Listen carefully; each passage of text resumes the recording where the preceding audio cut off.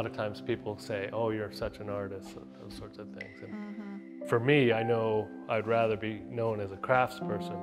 What I think craft is basically a repetitive function against a resistant material. That's what I would consider craft. And I don't think there's a right or wrong way to do any craft, but wood turning is definitely a technical craft, and I appreciate it for that. And right. You can mix art in with it, but I don't want to do that. I think we talked about it before too. You'd rather make something that somebody appreciates in their home and doesn't have to interpret what you make. I mean, what makes me fulfilled as a craftsperson is the actual fact that people use my stuff. Right. What do you think? No? Well, I'm right again.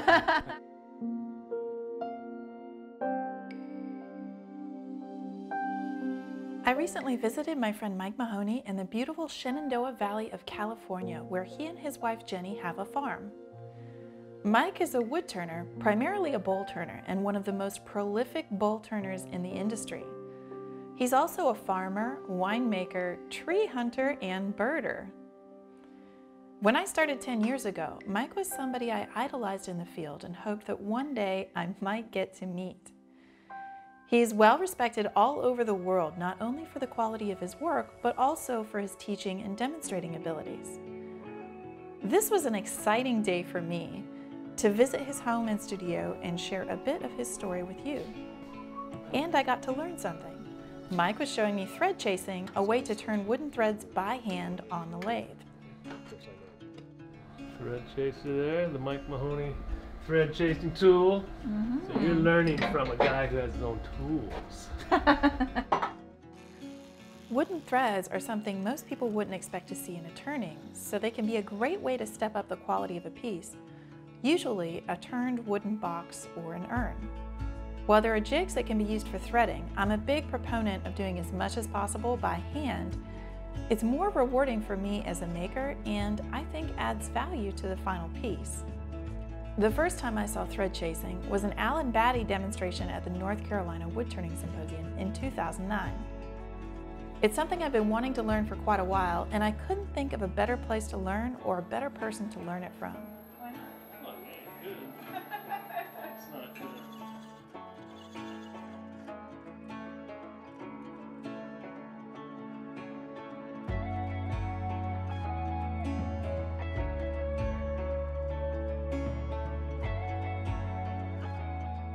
Well, I have to say, pulling up to this place, the landscape is incredible. Yeah, it's pretty neat. Absolutely gorgeous. Cool. Yeah, when we first came here, I saw these big walnut trees, and I was very impressed, and that was sold me on the property, no doubt, for sure. So how old do you think this is? You know, it wouldn't be as old as you'd think. It's probably, I'm going to say, probably 140 years old. That's about when the first white man showed up in this valley. So I figured they planted this. So one thing that I know that you do as a hobby is you hunt for trees. Big trees. Yeah, matter of fact, the biggest Claro walnut tree is about 10 miles up the road. That's a national champ, so I look for national champion trees. This is probably about, this would be about the 5th largest one that I know of. Yeah, so tell us a little bit about how you decided to live in this particular area. Well, you know, I grew up about 40 miles west of here in a small town, and there was a river that ran into that town called the Casumas River, and I live right on that river now. And I always, when I was a young kid, I wanted to live in the foothills because I think it's a beautiful area. These are kind of golden hills right now, but in wintertime it's as green as Ireland, and in the summer it turns brown. And where I live, there's an abundance of nature.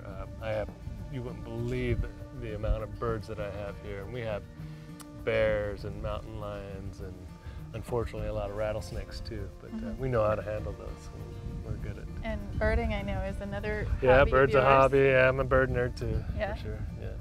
That usually turns people off at dinner parties. They're still pretty young, so they won't really produce till they're about a dozen years old, but these trees live hundreds and hundreds of years. And I think they're originally from Persia, maybe Afghanistan area. But I planted these trees when they were 1/4 inch and maybe 18 inches tall, and 6 years this is what I've got. And a lot of these trees, like this is a female pistachio, and you need a male to create the nut here. And the male, I got a male over there. But what I'm doing now is I'm combining the trees. I'll be cutting off a piece here and attaching a male branch there, so it would have a pollinator right on itself. Oh, okay. Oh, cool. So the kiwis are a fluke of evolution. So they don't use flying insects as a pollinator.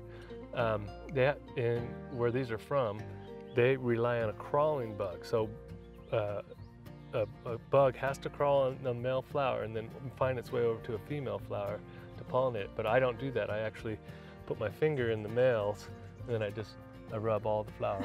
And so I pollinate this. Otherwise, we would never get fruit. Yeah. So it's always a chore around here. Yeah. We grow most of the food. We eat what's seasonal. Jenni provides flowers for some local wineries. Yep, she makes flowers for wineries. She's got a pretty extensive flower garden here, and it's really not full yet, but she'll have a lot more stuff here soon.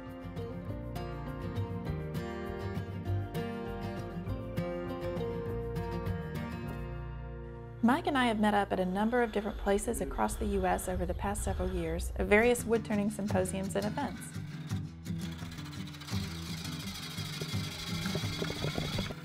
There might be a brief moment to catch up, and then it's off to the next place. It's not often that we have the chance to work on a piece together or to nerd out and share some of the intricacies of our own processes with each other. So this was really fun, a chance to break things down step by step, to talk about the how and why for each of us in bowl making and in business, and to just make something for the fun of it.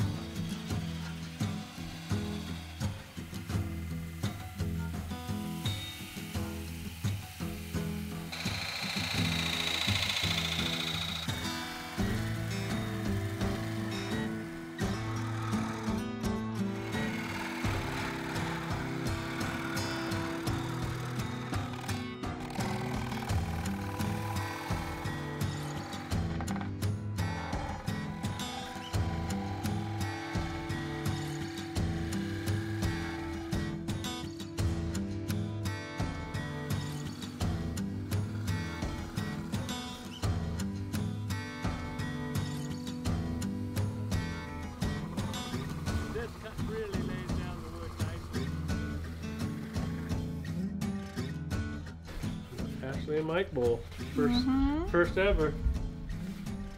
Limited edition. Yeah, one.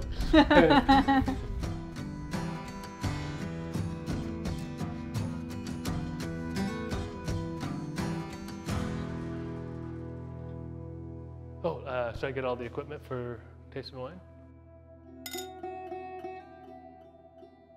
So here we are in Mike's workshop. As I mentioned earlier, he is a winemaker, so he's going to tell us a bit about how he got into that process, and we're going to try a little sample here. Well, I've always made wine even as a young adult. I never made it good, probably because I lived in Utah for so long, so it was hard to get good fruit. But now, living here where grapes grow everywhere, I get a lot of neighbors just let me go pick, and then as you can see, I've got a couple barrels over here, a couple barrels over there, and they're different vintages, and I just play around. Let me show you. So this right here, this is a Grenache, which is my second favorite grape. My little turkey baster here. Let's taste it. So Grenache is a wine typically used here as a blending wine. I love it as a varietal just by itself. You want to taste it? So it's very light in color. It's a great lunch wine sort of thing. This one's young. This one's about, it's only about 7-8 months old. And you can taste it's kind of really acid. And there's some really high tannins in that, typical of this type of varietal. But I think that's pretty good. Yeah, nice. Yeah, and I got 55 gallons of it, and so that's 250 bottles, so Cool. plenty of wine around here. Yep.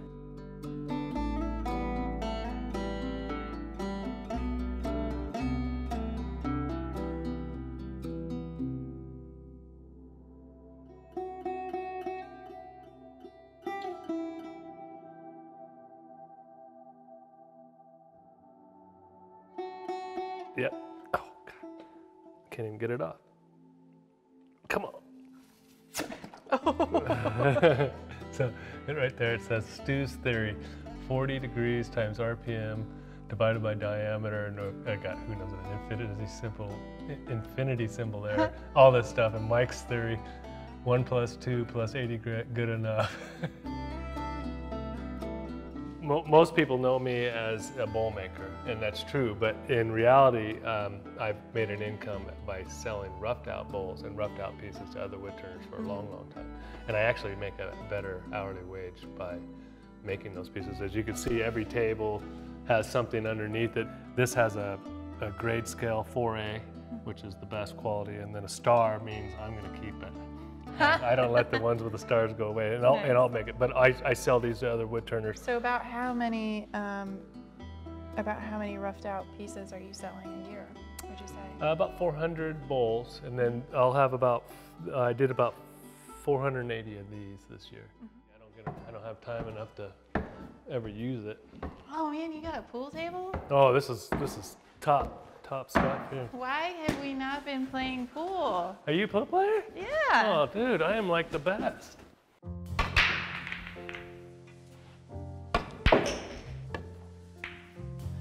Proficient enough to... Oh, look at that.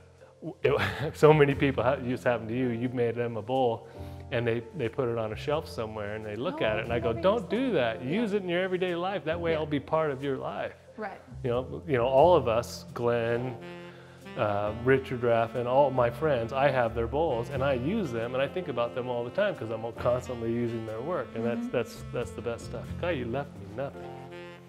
What do you mean? There's nothing Can't here. you take the 14 all the way down? No.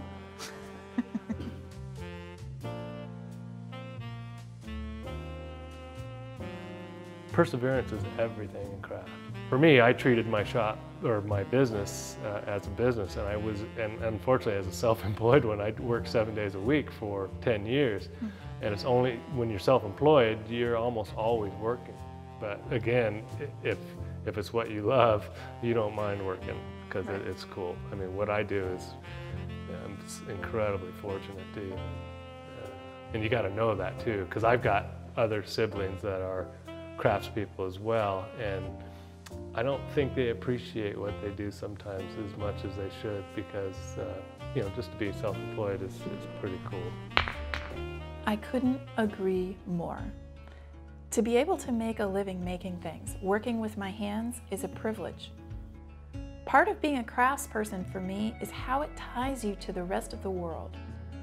Whether it's wood turning, farming, winemaking, cooking, or anything else, not only does it tie you to the physical world, but also all the other generations of craftspeople who have developed their trade and have shared what they learned, whose hard work and knowledge have laid the foundations that are here today.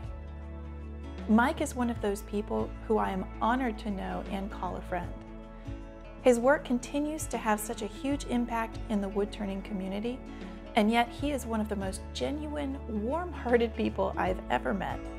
Someone who I think epitomizes what it means to live as a craftsperson.